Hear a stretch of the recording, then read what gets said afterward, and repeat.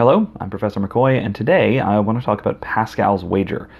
This is going to be the first in a series of at least two videos on Pascal. This one is going to focus specifically on the argument which has come to be known as the wager. The other video is going to be focused more on the context and the setting and why this argument is important and what impact it makes and where it goes from there.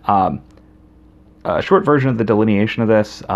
This video is going to be talking specifically about the wager. That is what is usually excerpted in a philosophy of religion text, including the text that I use for class.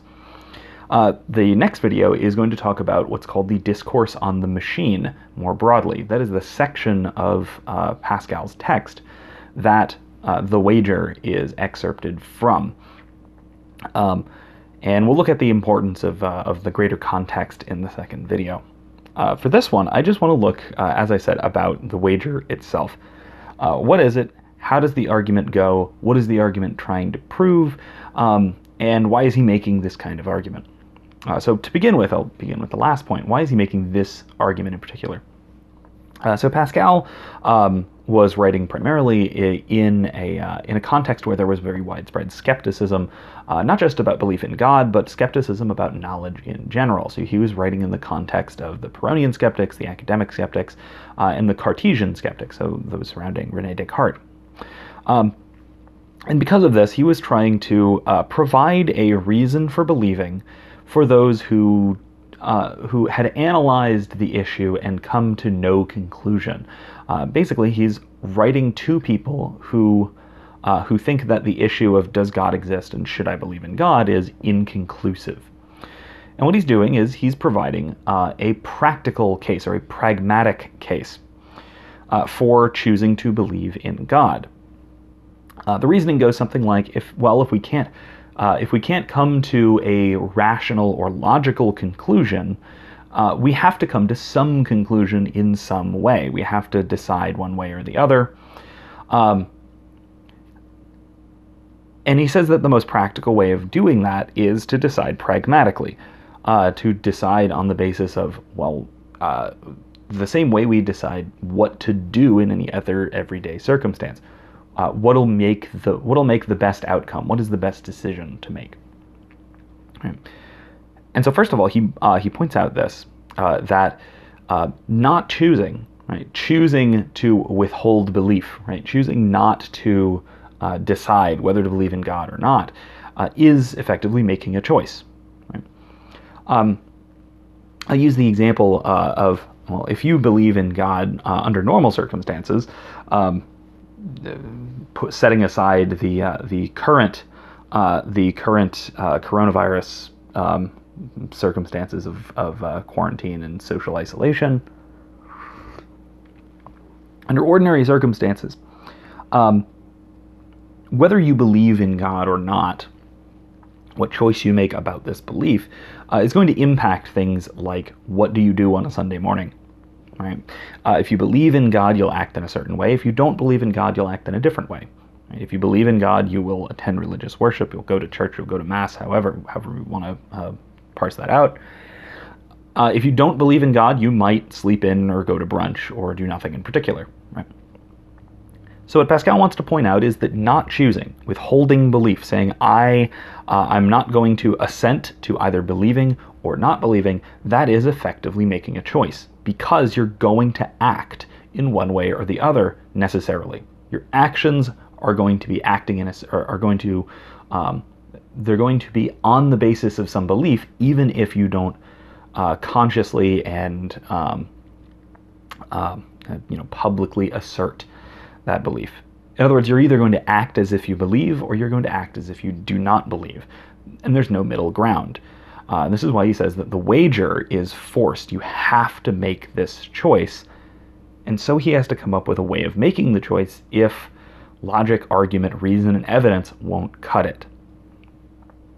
Okay, so how does he do it? Well, he decides to go with a popular pastime of his era, which was wagering, bet making, playing the odds, games of chance, that kind of thing. So what he does is he lays out a probability calculus, a risk-reward kind of calculation to try and make the decision of whether to believe in God or not. So to illustrate this, I want to go through a couple of examples, just taking a sort of a hypothetical lottery example so we can see how this probability calculus sort of thing works. So in the first scenario, we have a lottery, ordinary kind of lottery. You buy a ticket, and if your ticket is selected, you get the jackpot prize. And let's set the odds at 1 in 10 million. Okay, so your odds of winning are 1 in 10 million. It costs $5 to play. And if you win, you get $10 million. Okay? All right, so how we set this up is there will, hopefully, if editing works properly, there will be a chart here, and we'll lay this out. So we have the decision to make, whether to play or not to play. And there are two conditions. You can either win or you can lose. If you win, if you decide to play and you win, then you get $10 million, a positive outcome of $10 million, minus the $5 that it costs to play. If you lose and you chose to play, then you gain nothing, but you've lost $5. If you don't choose to play, either way, win or lose, you gain nothing, you win nothing. So how we calculate our odds and how we calculate betting odds and to decide whether a bet is a good bet to take is you multiply each column by the relevant percentages. So if our chance of winning is 1 in 10 million, then we multiply our just under 10 million by 1/10 millionth. And that comes up with a positive outcome for playing of about $1. Slightly less, but it rounds out to $1, to the nearest penny. However, you take the other column, the lose column. So because what if you lose? Well, that is just slightly less than 1. It is 1/10 millionth less than 1. So it is 9 million. It's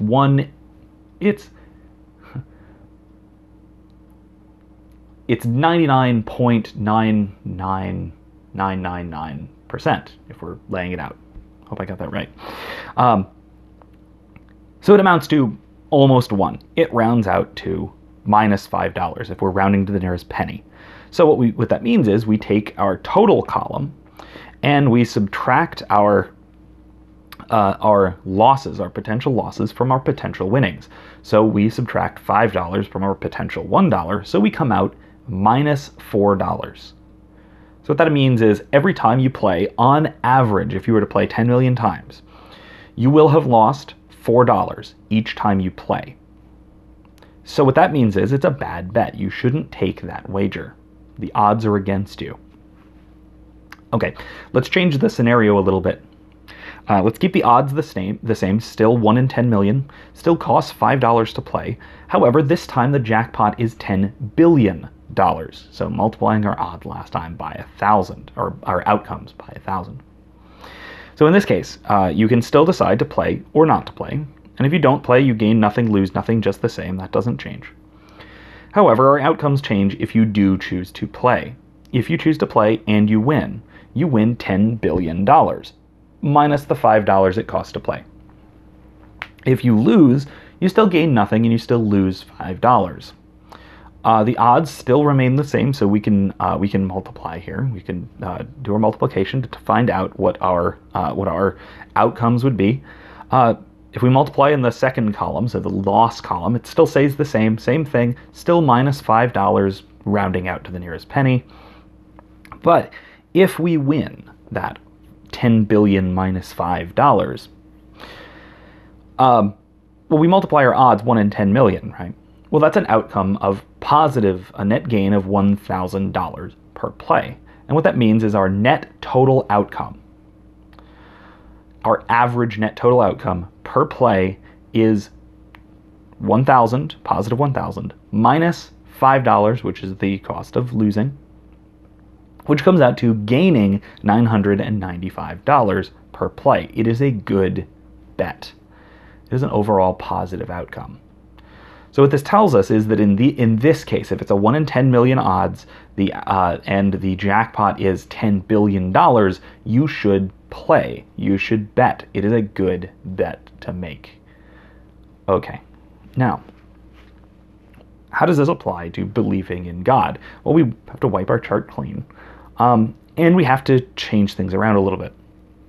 Because again, as Pascal noted, the choice here is between believing and not believing, or at least acting as if we believe and acting as if we do not believe. And assuming that all of that works and acting as if we believe is the same as believing for the relevant soteriological reasons, or what is relevant to salvation, which we'll look at in the second video.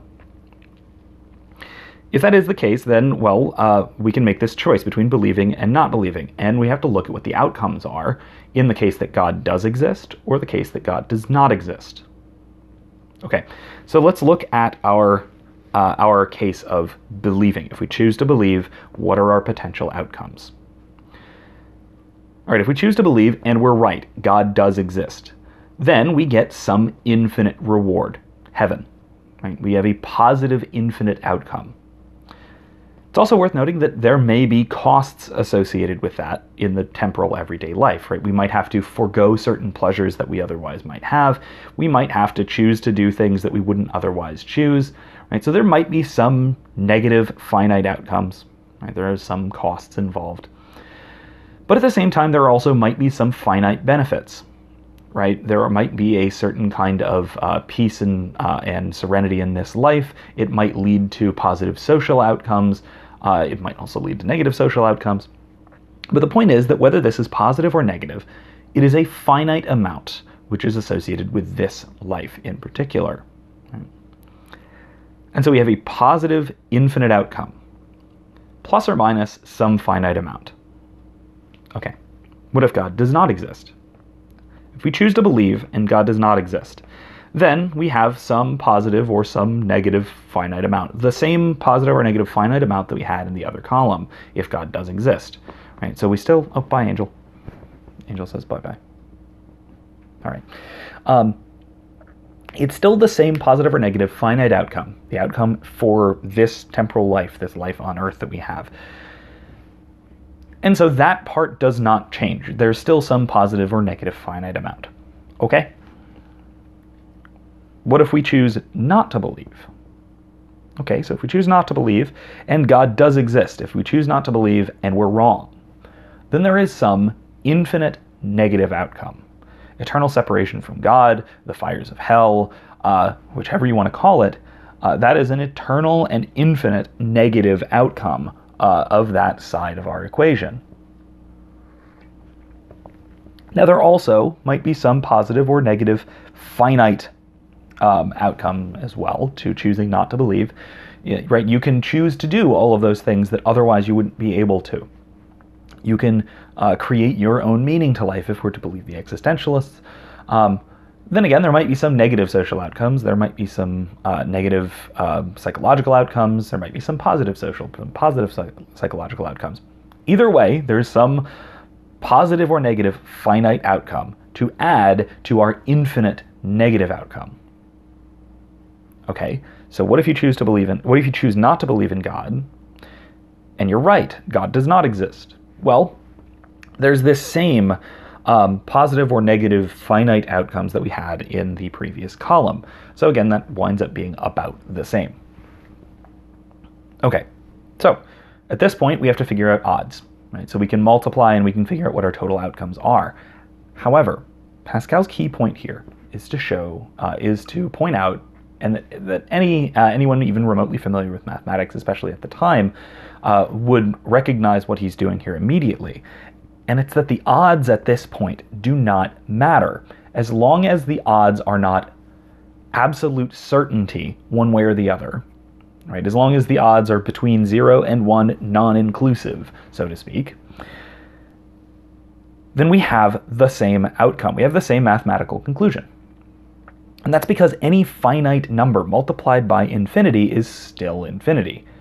Similarly, any finite number added or subtracted from infinity is still infinity. So what we get is, if we multiply through, so if we take our first column and we add or subtract any finite number from positive infinity, we have positive infinity. If we add or subtract any finite number from negative infinity, we still have negative infinity. So the positive the positive or negative finite outcomes disappear and they become irrelevant. So we've got positive infinity under positive or negative infinity under our yes column, and we've got some finite amounts, positive or negative, it doesn't matter, and we'll look at why, in our God does not exist column. Okay, so whatever our odds are, if we multiply a finite number, so any number between 0 and 1 non-inclusive, by positive infinity, we get positive infinity. So that's our first number in our total column.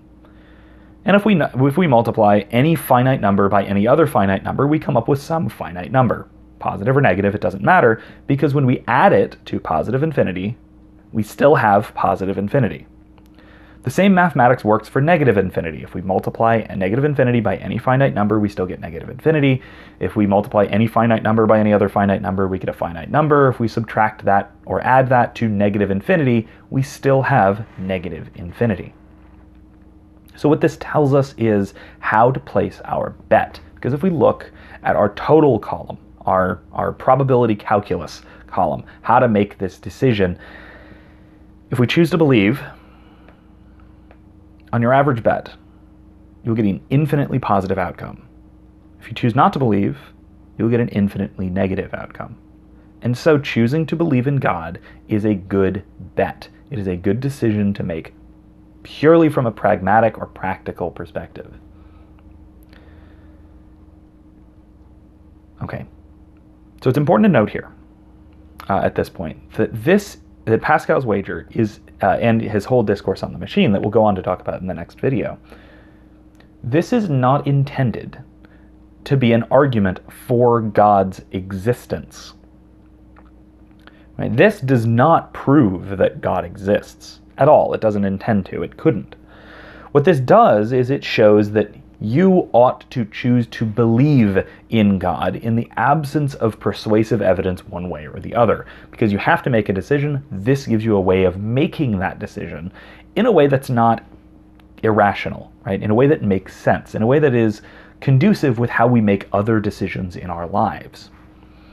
Because that is the key, right? That's the key of this whole thing. The whole thing is not an argument for God's existence. This is a pragmatic concern. This is a concern of, well, how do we make this decision if we can't do so purely on the basis of arguments and evidence?